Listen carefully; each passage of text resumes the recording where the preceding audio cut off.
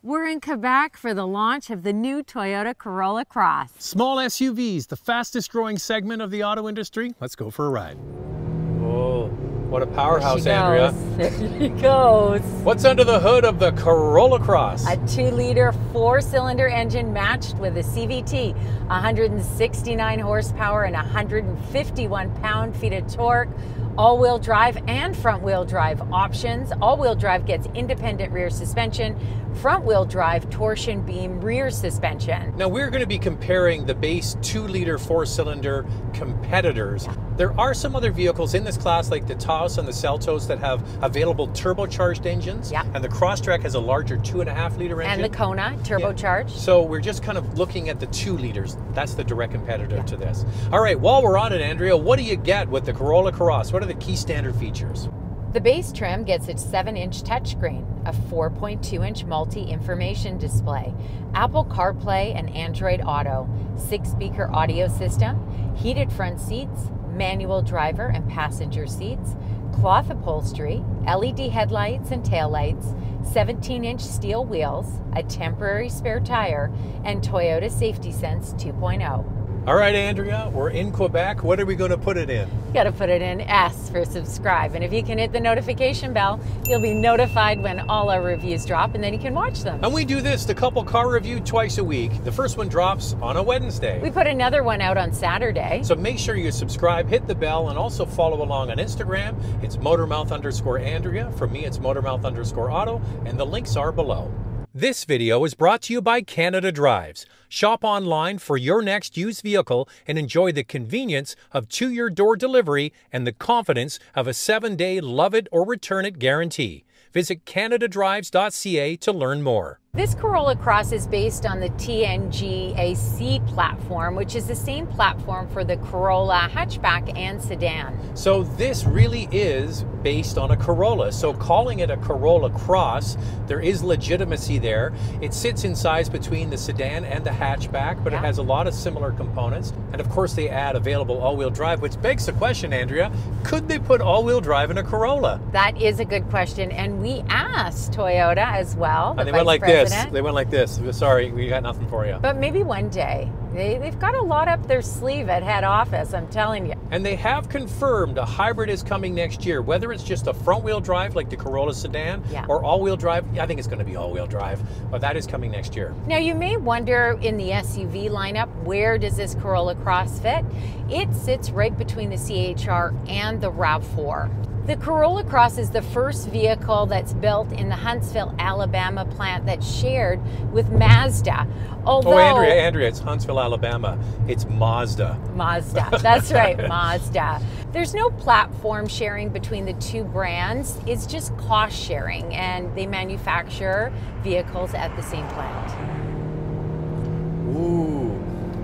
Well, we're kind of just on a secondary highway here, and when you're at highway speed, this gets a little bit noisy, but when you drive it at lower city speeds, I think I really like it there. Me too. It is very quiet in the city, but when you ask it to do a little more and accelerate hard like this, you definitely hear the engine. Yeah, but it is a 2-liter 4-cylinder engine, but I'm finding a little bit more road noise getting into the cabin. Anyway, I think this is really going to be used by people in the city, and that's where it feels really comfortable, and that's the size that everybody wants.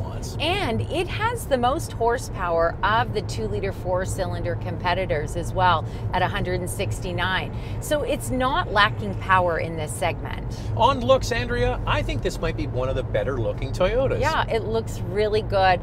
I like the LED headlights and tail lights. I think that the grille is a good size. I love this color, cypress. It's a beautiful green. And the back tail lights to me look kind of Jeep Cherokee inspired. It's a nice looking unit. I think it's going to appeal and fit into the landscape, and there's going to be a lot of people will like this because it's a Toyota and it's an SUV and it's a Corolla. And how many people have owned Toyota Corollas? Well, it's the best selling vehicle on the planet of all time, put it that way. And I don't expect anything less from this Corolla Cross. It comes with 17 to 18 inch wheels. 18-inch wheels are available in the top trim. All right, the inside is a very pleasant surprise. Yeah. We're going to get into the back seat a little bit because that's a bit controversial, but the rest of the cabin, nice job, Toyota. Really nice job. This comes with a 7-inch touchscreen, but just moving up one trim to the LE trim, you get an 8-inch touchscreen. It's not integrated into the dash. We don't typically see that with Toyota products, of course. I like the soft materials in here. Of course, there's hard plastic and piano black, but it's very well done. So the whole front of the dash has this sort of soft applique on it, and it looks really good with this two-tone interior, soft materials on the doors. The interior to me looks like a combination of the C-HR interior and the Corolla interior. Yes, and I do see some RAV4 in here as well. The base model comes with plenty of standard features, but if you just move up one trim to the LE model, that's where you get that larger 8-inch touchscreen and 17-inch alloy wheels as well. And the big one is blind spot monitoring and rear cross-traffic alert.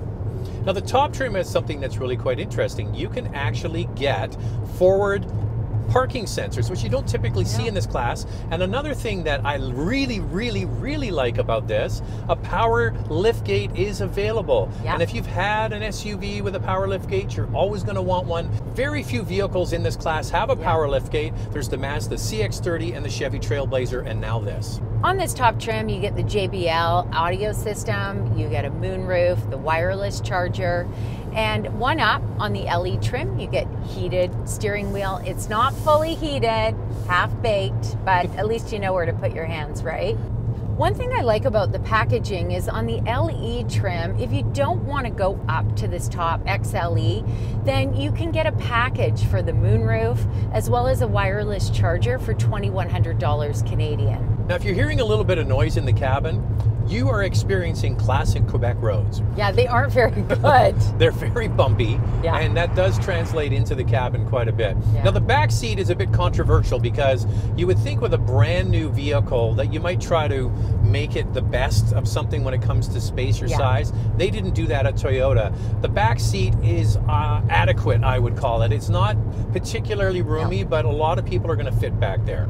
It reminds me a lot of the Lexus UX back seat. It does not offer best-in-class second-row legroom back there.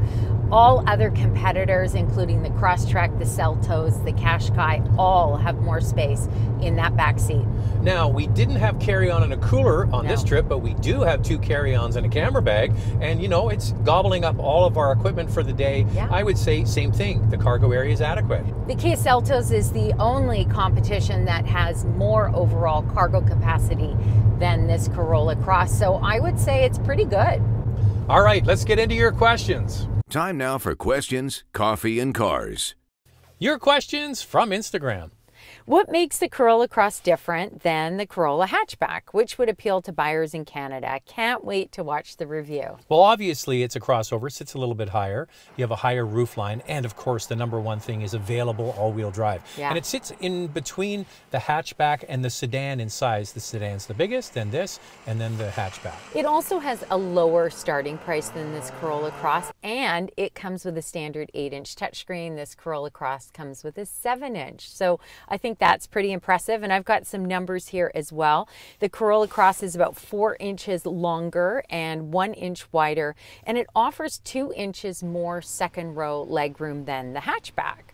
So there you have it. I also think that this category, as we all know, is so popular, and that Toyota, I think it's a brilliant idea that they came out with a utility vehicle in this segment. Well, the C-HR wasn't cutting it without all-wheel drive. They had to come with all-wheel drive, and this is it. So good for them. Yeah, and when it comes to the C-HR, just to add, this has more second row legroom than the C-HR. Any information on if there is a wait list in Canada for this vehicle given the chip shortage? Well, we had dinner. We grilled Stephen Beatty over and over. We did, the Vice President of Toyota Canada, and we specifically asked this, and he said we're kind of at a low right now with the chip shortage. There just isn't a lot of inventory, but come the new year, this is the worst. And it's going to get better from here. Yeah, coming in the new year, they expect there to be a lot more inventory, and they're pretty confident about that. And he also said because this is a new vehicle, a brand new model with a brand new factory, the supply chain that feeds that factory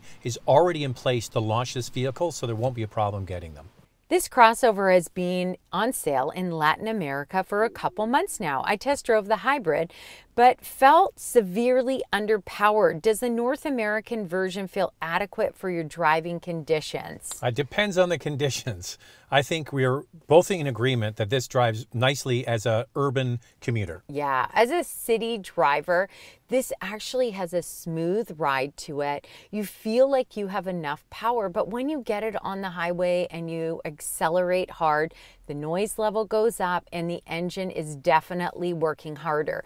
We don't have a hybrid option. There is going to be a hybrid option. It is coming next year. I'm not sure if we're getting the same hybrid that you have. That certainly hasn't been confirmed yet, if it's going to be the one that's maybe in the UX right now or in the RAV4. All right. So this is a different engine than they have in other parts of the world for this car. So basically what they've taken is the engine that's available in the Corolla S lines and the hatchback S lines, a more powerful engine. That's what's powering this. The hybrid is still up for debate.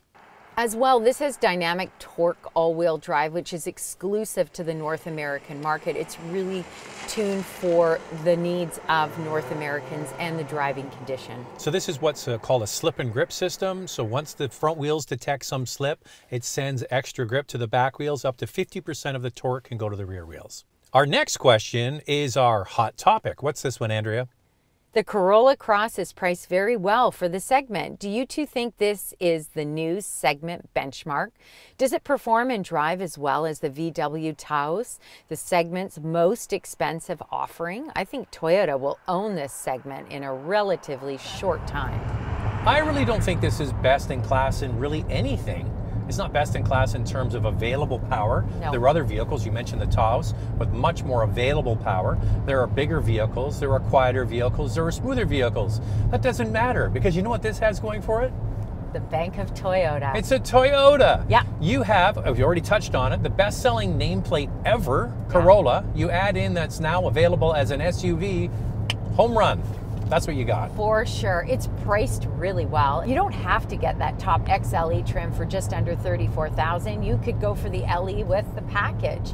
It is competitively priced. Now, a couple of things we want to touch on that we do like. We do like this two-tone interior with the Softex. It's not real leather, it's the Toyota faux leather, which is very good, and it'll wipe down even though they're light-colored seats. But over there on the passenger seat, we're seeing a trend here, Toyota, and we don't like it. There is no height adjustment. We saw that in the RAV4 Prime. Even that top trim didn't have it. It's the same for the Corolla Cross. This Softex interior is only available on the top trim. All other trims come with fabric with a gray or black interior. All right, we did touch on it. We are comparing this to other 2-liter 4-cylinder crossovers, so let's get into it. For your consideration, 4 vehicles for you to consider. Up first is the Kia Seltos. It's matched with a CVT. It has 146 horsepower and a starting price of $25,395 for all-wheel drive. The base Subaru Crosstrek, also with a CVT, has a 2-liter and 152 horsepower and a starting price of just under $26,000. The Hyundai Kona with 147 horsepower and a new CVT. Out is the 6-speed automatic transmission. It has a starting price of just under $24,000 for all-wheel drive. And here's our used car alternative from CanadaDrives.ca. We've chosen a 2014 Subaru Crosstrek with just under 80,000 kilometers for $16,490. Click on the tab or in the link in the description below to find more vehicles in this category from CanadaDrives.ca. So, there are 4 subcompact SUVs for you to consider. All right, it's time now to get into the important stuff, like how much this thing costs with the vital stats. Let's start with pricing. The base front-wheel drive model starts at under $25,000. The base all-wheel drive is just over $26,000, and the top XLE all-wheel drive that we're testing is just under $34,000. There are no JD Power ratings for the Corolla Cross, but the 2020 Corolla gets an overall score and a quality and reliability score of 80 out of 100. CarEdge states the Corolla will retain 62% of its value after 5 years. Here's the fuel economy for front-wheel drive: 7.6 liters per 100 kilometers in the city, 7 on the highway. That's 31 miles per gallon city, 33 miles per gallon highway. All-wheel drive gets 8.1 liters per 100 kilometers in the city, 7.4 on the highway. That's 29 miles per gallon city, 32 miles per gallon highway. The Corolla Cross can tow 1,500 pounds, and Toyota has a warranty of 3 years or 60,000 kilometers, 36,000 miles. Lightning round, two things we like to see improved. Well, I love how this drives and handles in the city. And I'm pleasantly surprised by the level of finish on the inside.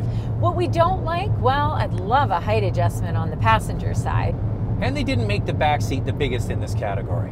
This Corolla Cross is practical, versatile, and budget-friendly. You take a Corolla, you turn it into an SUV, instant winner. This video is brought to you by Canada Drives. Shop online for your next used vehicle and enjoy the convenience of to-your-door delivery and the confidence of a 7-day love it or return it guarantee. Visit canadadrives.ca to learn more.